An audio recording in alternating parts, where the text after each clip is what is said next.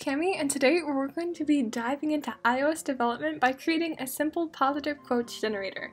Now, if you've never coded with Xcode before or in Swift, I'd like to think that this is a really fun project to get started on, and especially just something cool to share with your friends if you're interested. While we're not going to dive into all of the intense descriptions of everything in Xcode, we're going to go over just enough so you can get started playing around and creating your own projects. First things first, we're going to have to install Xcode.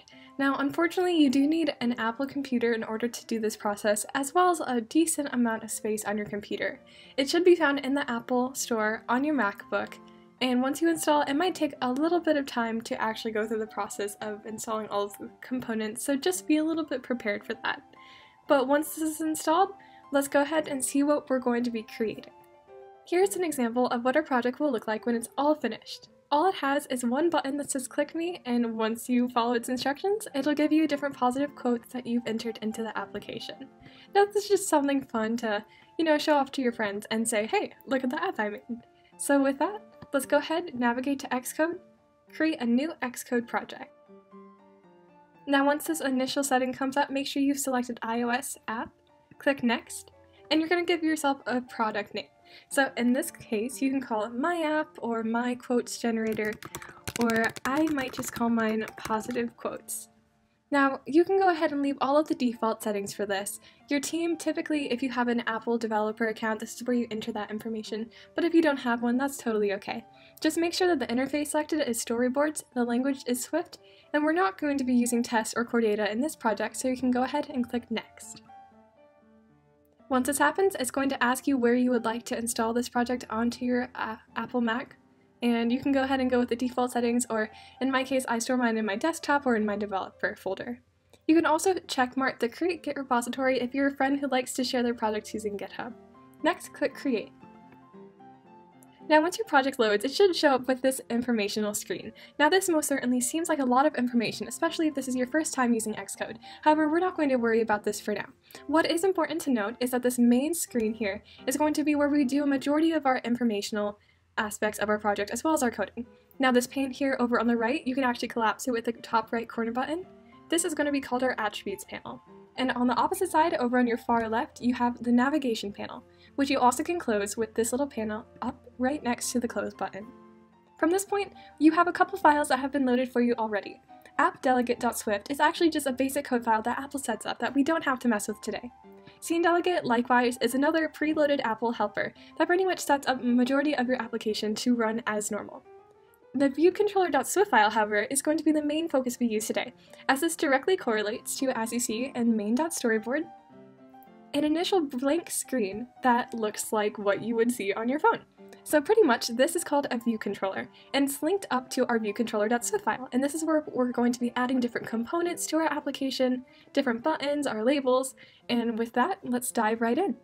So in order to first add just some colors and mess around with what Xcode looks like, we're going to tap on just anywhere on the screen.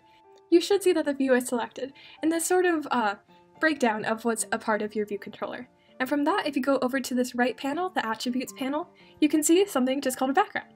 And as you would in a different Pages document or on a Google document, you can customize your application how you want.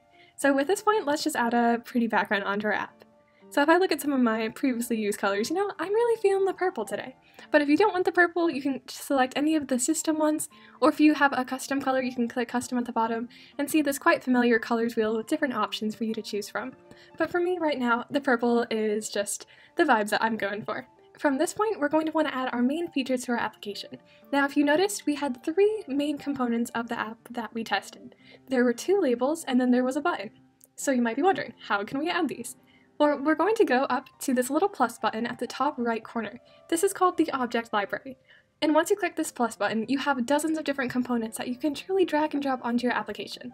And you should see right up at the top a label. If you don't, you can also use the search mechanic and search up a label, and all you're going to do is drag it and drop it anywhere onto your application. Now, don't like where you dragged it? That's okay. You can slide it anywhere around, and there's also something called constraints that we're not going to quite dive into today, but that allow you to customize your app to look exactly how you'd like it. So in this case, we're going to make our label a bit bigger by just dragging it around and keeping it sort of at the top of the screen. Totally up to you how you want this to look. But once again, you might be thinking, well, how can we change it? How can we make it look pretty? So we're going to go back up to the Attributes panel, And first off, let's change the text. I'm just going to say welcome to our quotes generator. Now you might see something weird, and that's that it only says welcome to our quotes ... And pretty much what's happened is it doesn't have enough space for the rest of the quotes with how much space we've given it. But you might be wondering, well, why doesn't it just go into multiple lines? And that's because right now the attribute is said to only have 1 line. So you can click it until it goes up, or you can also just go to 0 lines, and so it'll just take up as much space as it needs to. So usually I just say line equals 0. Now I'm also going to change the alignment to just be in the middle, and you know, I'm thinking that we gotta make our font a little bit more interesting. So let's go over to the font. Right now it says System 17. If you click the little T by fonts, you can actually go up to font, select custom, and have a lot more options. So in this case, I'll just follow what we had originally, and let's just use American typewriter or whatever you're interested in. And I'm going to make the size just a bit bigger. That works. Now, not super excited about it still? Well, let's make it a little bit more interesting. Let's go down to where this 3rd main section, or 1, 2, 3, the 4th main section is, and let's add a shadow onto it. In this case, I'll make just like a white shadow background, a 2 width, and just a 1 height, just to make it pop a little bit. So you can go ahead and change the shadow, change the font, make it however you like. You can also add things like a background onto your text, you can change the stretching of it, you can change how it behaves, you can say you can click on it, it'll change color, anything that you're interested in. But I'm happy with this for now. And so I'm actually just going to click on this component, and I'm going to copy it down a little bit lower for our 2nd label.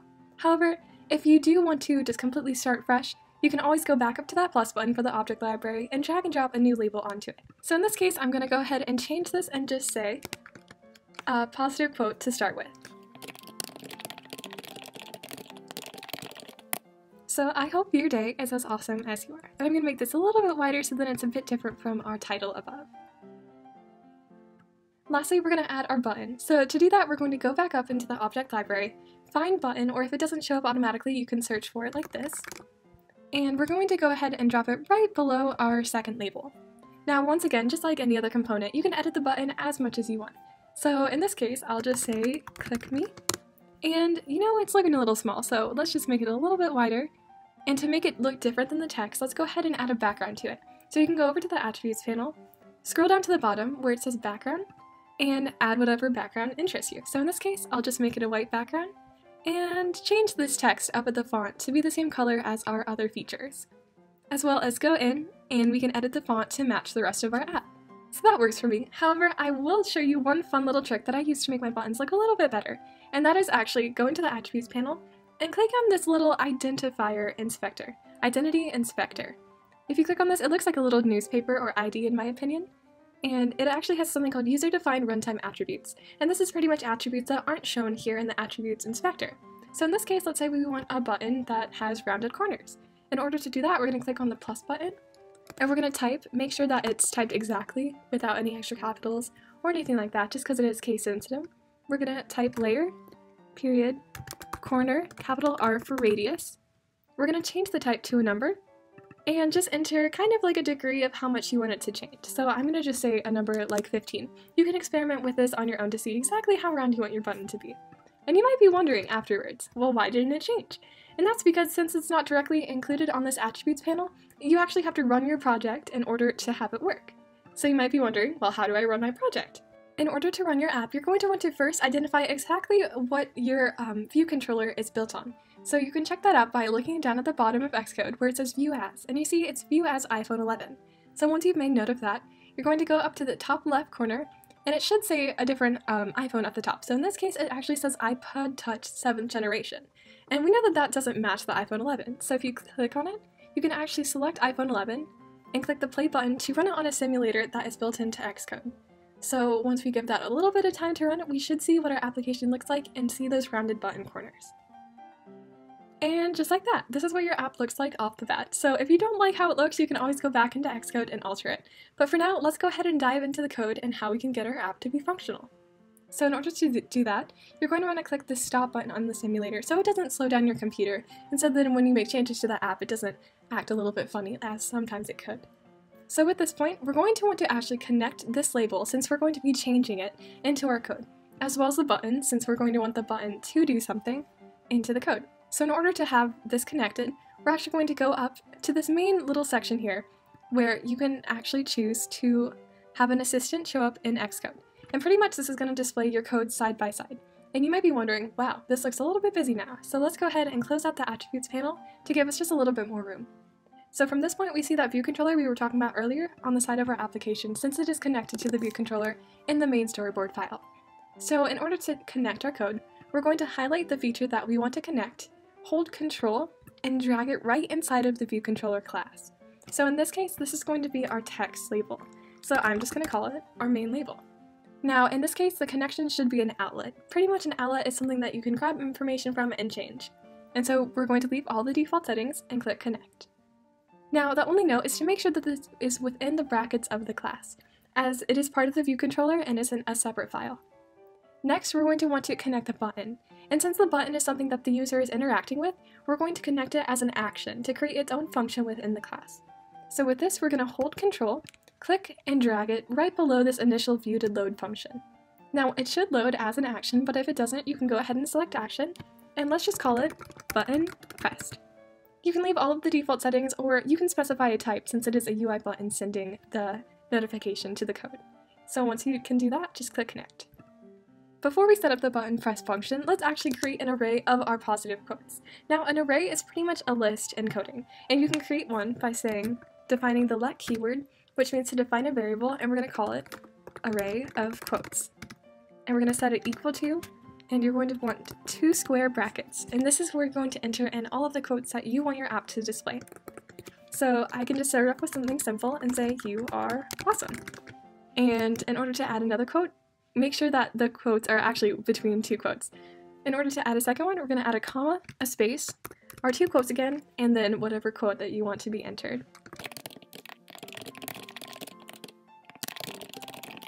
From that point, go ahead and add all of the quotes you're interested in by pausing the video.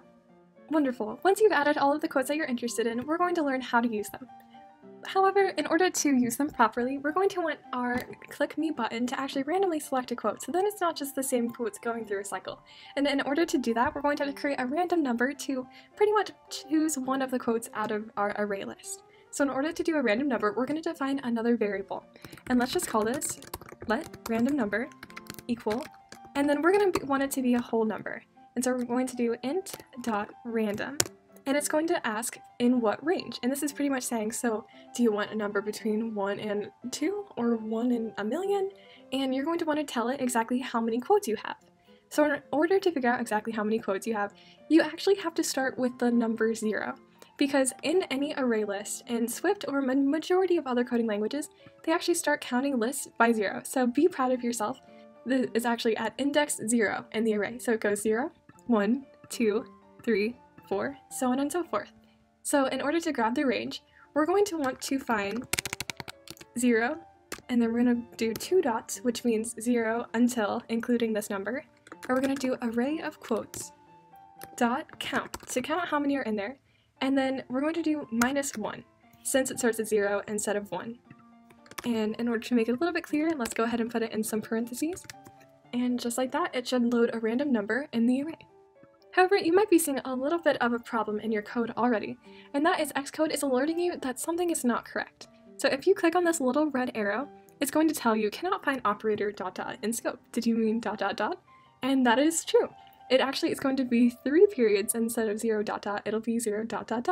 Now, these mistakes happen all the time, and Xcode is really great at alerting you, and actually you can just click on the fix button for it to fix it itself. And just like that, you've solved your first error. And it's totally normal to encounter errors because honestly, did not mean to do that intentionally. So once you have this point, we're going to want to use our random number to grab something out of the array to change the text on our application. And in order to do that, we can actually finish it all in one more additional line of code. How we did label, grab the text attribute, and set it equal to something new. And in this case, we're going to want to set it to the random quote from our list. So we're going to type array of quotes. If you actually start typing something and click tab, it'll auto-load it for you. And then in square brackets, we're going to say which number index we want the quote to be grabbed from.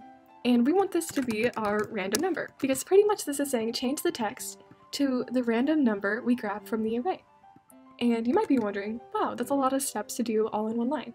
Well, let's go ahead, go back up to this play button at the top left, run our code, and see how it works, or if it doesn't at all. Wonderful. So once we click on the Click Me button, it should load a new quote into this main label. So will it work? and we see that it does. Once you keep clicking, you should just go through as many of the codes that you added, and you're all set. So congrats, you've created your first ever iOS application, or if this isn't your first, then you have a really cool thing to show off to your friends. If you have any questions, feel free to drop them in the comments below, but otherwise, be proud of yourself today, because this was confusing, except you rocked it. So thank you so much for watching, and happy coding!